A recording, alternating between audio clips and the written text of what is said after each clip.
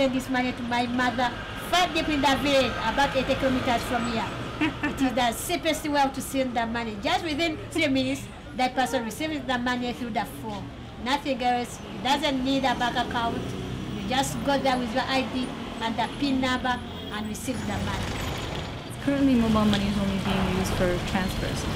Simply tracking quick and high volumes of money flows between two locations could give you an indication that, something's happening.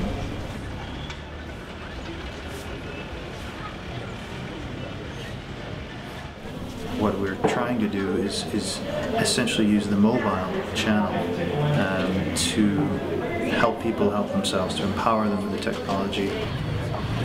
Well, as a field officer, I work closely with the CKWs, who are the community knowledge workers, who are chosen from within the communities, and they are selected, nominated by the community members to serve them as CKWs. So their role is to provide the farmers with information services, information on agriculture, and these are prices, market prices, the weather forecast, and other things to do with crop diseases and animal diseases.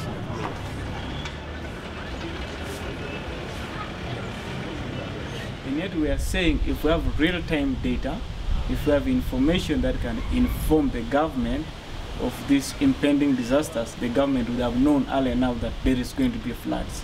Now let's prepare, because we cannot stop it. We cannot, there is going to be drought, and there is nothing we can do about it. We cannot stop it, but we can prepare. And all this readiness was because we had data. We had information from communities, how vulnerable they are, what capacity do they have, what don't they have, and we equipped them to minimize the effects. These data are extremely important. It's important for us and for the government to be better able to prepare for a more adequate, timely and appropriate response. If we are not having this data in place, we wouldn't know where and on what level and how to prepare ourselves. That means that if a situation occurs, we might be late with our response, and the response might also not be very well coordinated, and it might not be adequate, because we're not able to identify the areas where we need to respond to. So in that sense, this information is crucial for any kind of humanitarian response.